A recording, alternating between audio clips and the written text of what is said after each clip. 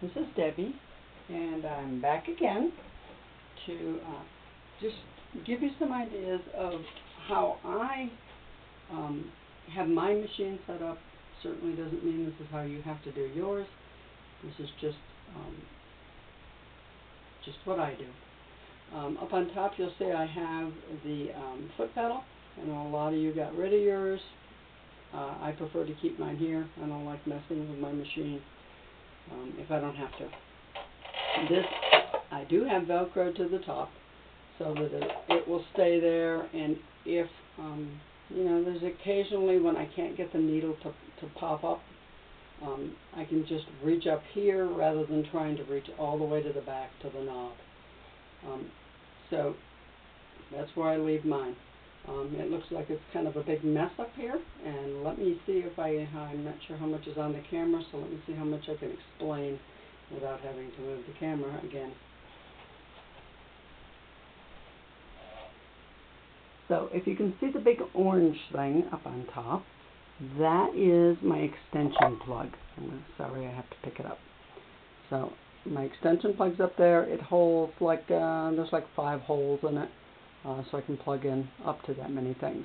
One of the things that is plugged in is my coiled cord, which goes all the way up to the top of my curtain rod. Now, it took me a long time to figure out how to stop the cord, I wasn't using this cord, any cord, from dropping down behind the carriage, because once it dropped down there it would get hung up, and then the carriage, it would be jerky, and it was a pain in the butt.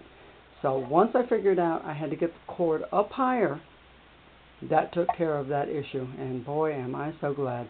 Do you have to have a coiled one? No, you don't. Once I found that one at Ace Hardware, not sure if they even still sell them anymore. It's quite heavy duty, so it is not a lightweight piece of accessory. I'm going to move around here to the front.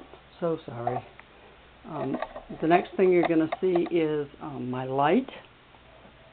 You know, everybody has their own version of the light that they like. This one, once again, I bought this at Ace Hardware. It was, let me turn it on. It was less than $10. Has a little halogen light in it. It's a clamp. I just put it right on there. On the handle assembly, I can adjust it to where I need, so that I can see better when I'm quilting. Works wonderful. And it doesn't get quite as hot as some of those other halogen bulbs do. We're going to slide down here. There's that gorgeous orange thing. What that is tape. I've got painter's tape holding it on to the back of the handle. I tried doing the Velcro thing, and after a while it just moves all over the place, because the cord is moving as you're going up and down the frame. So painter's tape works fine, nice and inexpensive. You can see I've got all the cords plugged into it. Sometimes it just seems like cords are everywhere in our life, doesn't it? I got it wrapped up as tight as I could wrap them up. And then I put the extension cord through this other cord so that it's basically holding it up. Otherwise, it still continues to drop down. So if I need to, I can always pull it further so that it stays up higher. But generally, it does okay the way that it is. Now, let me see if I can put this down for you. I know there's a couple people who wanted to know how they were really supposed to thread this machine. I'm going to take this off now. If any of you saw the link I posted on our forum to Superior Threads, they have some wonderful videos in there that explain a lot about long arm quilting and threads and needles. I highly recommend all of them to you. They explained on there that this type of spool is a cross-wound, which means when it comes off, to keep from getting loops as you're quilting, it has to go straight up. Now, they don't all have to go straight up, so if you're having any trouble with your thread, that might be an issue. All right, so I'm going across. I go under this handle assembly. I know some other people go over it. once again, your choice. I am certainly not the queen of the world. I'm moving this over. So sorry. I'm going to come across the front. Now I can put this back down. I'm going to come across the front, and then you're going to come up to that first thread guide. I know there are people who say there should be something between here and there, that's too long of an area. I have never had an issue with it. Doesn't bother me at all. If I guess you have a great need, then you go right ahead and do it, but I'm fine with mine, so I'm not going to worry about it. Next, you're going to go into that take-up lever and make sure your foot is up so that you're getting between those tension discs. Then you're going to come down, come back up the other side to that famous black band. Once again, I don't have any issues with this. I don't know why so many people do, but I guess there's a reason somewhere for it.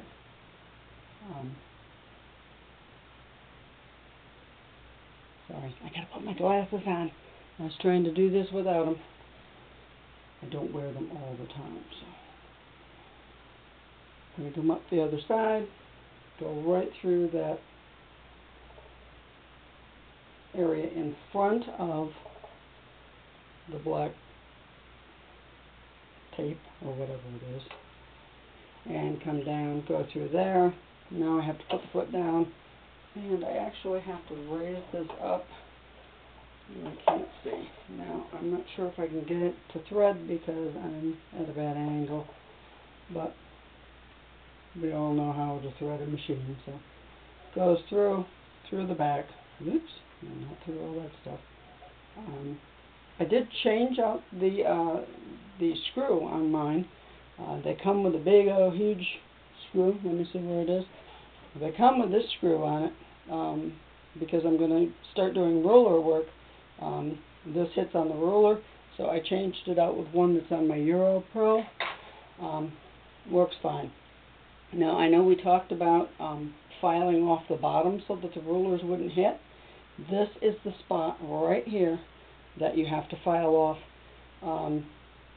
And you do have to leave this whole assembly on there because you're going to have to file a little tiny bit off of that as well.